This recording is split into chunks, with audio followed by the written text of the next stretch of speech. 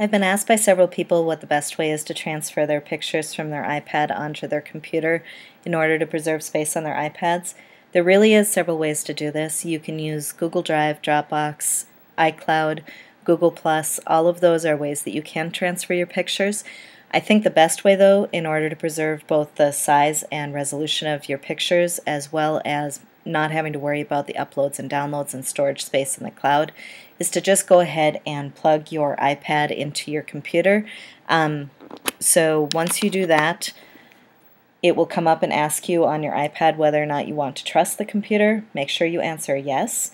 And then once you plug it into your Macintosh, iPhoto will probably pop right up. If it doesn't, for some reason, you can find your iPhoto on the side over here. Click that open.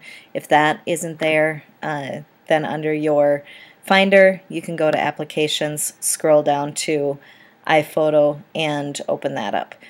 Mine opened right up because I usually do transfer the photos that way. So it asked me whether or not I want to import the photos. I could import selected if it was just a couple of photos I wanted to transfer over out of the group. But if you want to get them off of your iPad, make sure you transfer them all. You can see I don't have very many on there. I try to make it a habit, whatever I'm using, whether it be a device or a camera, to transfer them onto here so that they're all in one place, and then delete them off whatever device I'm using. So I'm going to say import 4 photos. You can see over here that this little dial is telling me that it's running through. Once that's done, it will ask you if you want to delete the photos on your iPad.